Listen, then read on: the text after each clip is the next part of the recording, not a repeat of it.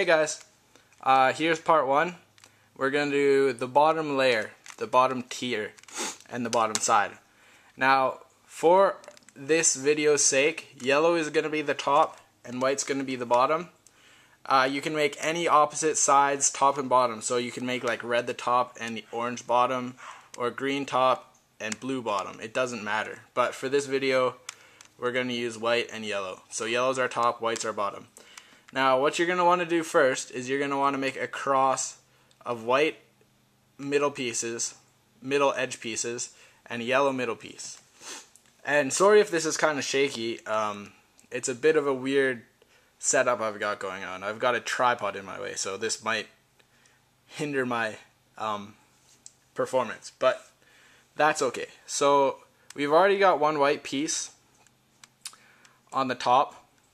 So we're going to look on the sides, and here's another white piece, so we want to turn it to the top, which is, so yellow's our top, so now we've got two white pieces set where we want them.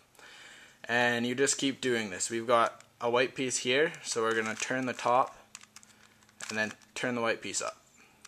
And right now you don't have to worry about any moves except for these. Like, you don't have to worry about moving anything in the wrong order because it's not going to matter. And we've got this white piece down here, so we're going to turn it up. Now what we want to do is we want to match. So okay, first of all, we've got this. It kind of looks like a flower or a cross, whatever you want to call it.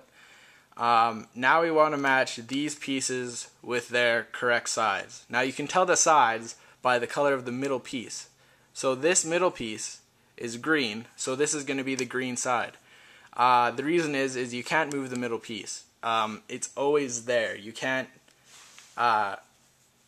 It's always going to be in the same relation to the other sides, no matter how you turn the cube, unless you break it apart.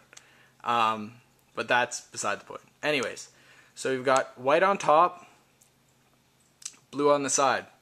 So we're going to move the blue to match up with its side. So now I've got the top blue is matching with the middle blue, and it's white, so you're going to turn it 180 degrees so it's on the bottom now. And you've got this guy, this blue line, and this white line. And you're going to do that for the rest of them. So green's already lined up, so we'll just turn that 180 degrees.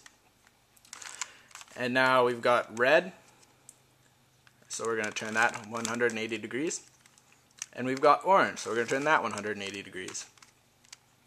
So now we've got white cross on the bottom, and these parts all match this middle line.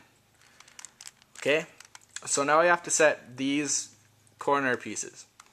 So what we're going to do is we're going to look along the top row on the side, and we're going to say, okay, these have white corner pieces. So what we're going to do is we're going to take this corner piece and we're going to see what's on the other side, the adjacent side. So the adjacent side is blue, so we want to match that up with the blue blue face. So you've got this diagonal blue match, white on this side, and you're going to go left up, top counterclockwise, left down. Now this piece is set. It's matching the blue side, and it's matching the orange side and the white side. So this guy's good to go, and these two guys are good to go because they're matching both their colors. So you're going to do that again. And here we've got orange. So let's do orange. You've got the orange diagonal line. You've got white. So you're going to do the same algorithm. You're going to go left up, top counterclockwise, left down. Now again, you've got this guy's matching this side, and this side, so he's good to go. Now I'm going to try to get it so that I can do the opposite side as well, which won't make sense right now, but trust me it will. Okay, so we found another white piece on the top, so the other side is red, so we turn it to the red side.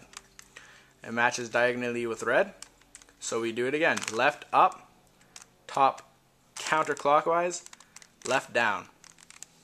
Okay, so matching, matching, matching.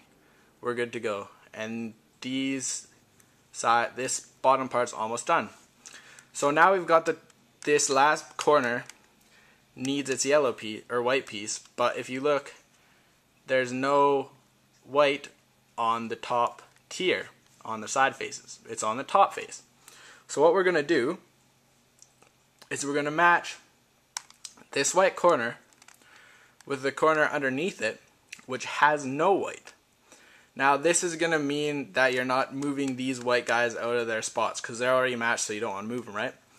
So what you're going to do is this white guy is above where he needs to go, and you're just going to do a simple algorithm to turn him onto the side. So you're going to go right up, top, counterclockwise, right back down. Now you've got, he's on the side, his other side is red, so you're going to do match it with the red, and now he's on the right side, so you're going to go right up, top clockwise, right down.